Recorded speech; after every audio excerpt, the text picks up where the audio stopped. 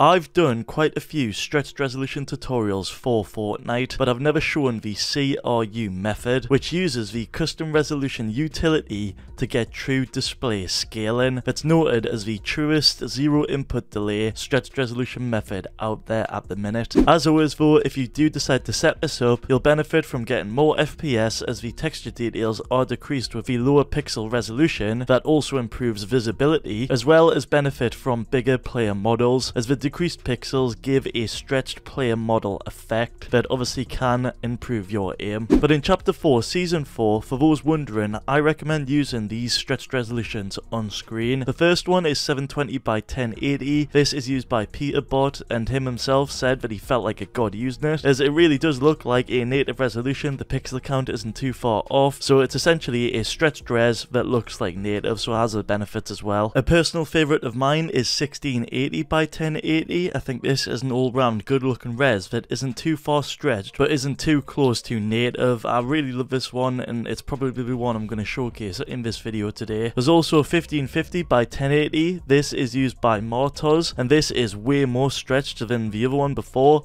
and it will definitely improve your aim with the bigger looking player models. And we've also got 1280 by 1080. This is another one used by Martos himself, but the only reason I recommend this one in particular is if you have a low spec PC/laptop. Basically, if you need like a 40 to 50% FPS boost, this is the stretched resolution for you. It's super stretched and it literally will give you crazy FPS. Now, to set up the CRU method, all you want to do is go over to your desktop and press the Windows key plus R, then type in %, local, app data, and then % again, like so. In your local, you want to find Fortnite by pressing F. You then want to go into saved, go into config, Windows client, then you'll see your game user settings file. Now, first things first, you want to go ahead and right click on this, click on the properties, and inside here ensure that the read only box is unchecked. For a lot of you out there, you might have this checked. Just uncheck it, click apply, then press OK. After that, we can then open it via right clicking on it and clicking on edit. And inside the config, you want to basically scroll down to near the bottom where you'll find both resolutions. There's the normal one, and then there's the last confirmed one. You should see them pretty soon. Yep, here they are here. So there's two sets. There's this set right here, where there's 4 in total, and then there's also another set right here. Basically, you want to make sure that both of these are on the native 1920 by 1080. Once you've done that, click on File, then click on Save. Now we can go back onto our desktop, right click on it, and select the Nvidia control panel. Inside this, you want to go over to the left hand side under Display and click Change Resolution. Then you want to select your main gaming monitor. Mine is this BenQ one right here. It should be the first one. And under Resolution, you want to click on the Customize button. Make sure you've got the native 1920 selected. Click Customize. And then you want to click this box right here, or tick it, sorry, enable resolutions not exposed by the display, and you want to disable any custom resolution you've got in here, which would normally be used for the GPU scaling method in my other tutorials. For this one though, you want to go ahead and delete both of these. Your screen might go black for a few seconds when deleting them, it's all good. Once those two are unchecked, you can go ahead and untick this box right here, again, enable resolutions not exposed by the display. Then you want to press OK, and after that you want to go over to the left hand side and click on adjust desktop size and position. Inside here, again, make sure your main gaming display is selected. For the scaling, we do not want to use full screen, that's for the other tutorial.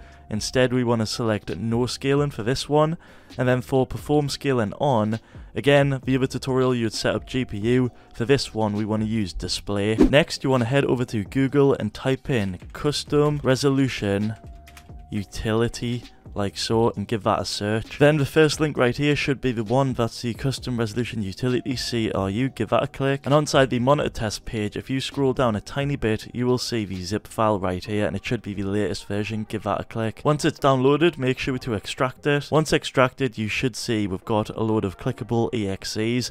The first one you want to open is the CRU. Inside the CRU, the first thing you want to do is head to the top tab. It's a drop down, and you want to select your main gaming monitor. Now mine right here is the third one down, but for most people it should be the top one. However, select the main gaming monitor that you are going to be playing on. Then you want to go down at the bottom, and you'll see on the left hand side under established resolutions, there's a none button, and you want to give that a click. That'll deselect all of these, which is what we want. After that, you want to go down to the bottom right under extension blocks, you want to select the first one right here and click on edit. You then want to select the bottom one from the list right here. Once you've selected that one, you want to click on the edit button. Then inside the detailed resolution, you want to copy all of these values right here. Just click copy, then click OK. Then after that, what you can do once you have copied them all is literally click delete all, then go ahead and press OK. Once you've done that, you may or may not have a ton of standard resolutions in the middle box right here.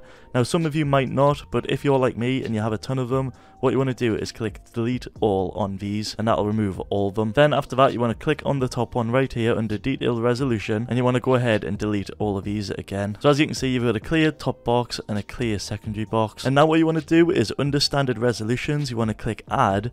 You want to select the resolution, and you want to make sure this is on 1920 by 1080 16:9 like so, then press OK, and this will add one under the standard resolution. We then want to go to the top one under detailed resolution and click add, and inside this detailed resolution tab is where we're going to add our custom resolution. But first you want to click on paste, and then you can go ahead and edit in your custom resolution, and I'm going to use 1680 by 1080, so I don't need to change the vertical. After that, you can go ahead and press OK. So now you should have your custom resolution in the detailed resolutions box, and your standard resolution should be 1920 by 1080 in the standard resolutions box. Some people do delete the extension block, but I found it's better to have this enabled as you don't get any black screens or anything like that. But once yours is looking like this, you want to go ahead and press OK. Then if you open up your CRU folder again, some people like to click the restart 64 exe or restart exe, but I found this also can give you a black screen, so I much prefer to go over to my desktop on the bottom left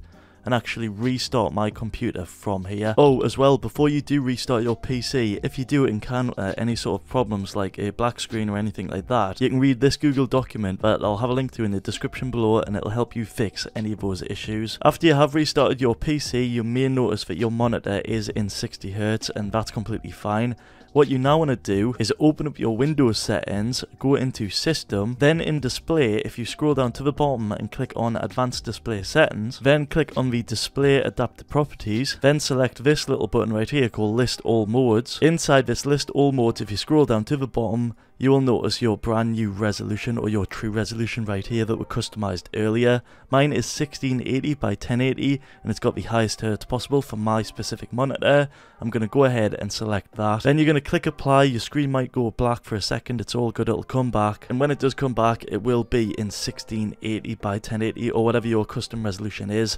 Mine actually might not show on the recording software. And now when you go ahead and launch up Fortnite, you will notice under the video settings, under resolution, we now have our true stretched resolution, which is going to give us basically zero input delay compared to the other stretched resolution tutorials. If the video helped out, feel free to drop a like on it. And also, if you do want to revert back to 1920 by 1080, what you can do is click reset all. And what this will do is it will reset all the CRU to be back to 1920 by 1080 if stretch isn't for you. You can see it completely reset all of it, and all we have to do now is either click the restart exe or reboot our computer. I'm going to reboot my computer. Oh, as well, it might mess up your displays if you've got 3 monitors like I do. All you have to do to fix this is configure them like you do, then make sure to make this my main display for your main monitor. Another thing you can do is head back into the change resolution tab and make sure you've got 1920 by 1080 selected, and then you can also adjust desktop size and position. Make sure you've got your main monitor selected, change this back to full screen, and then also make sure the display scaling is on GPU. If you're not using the CRU method,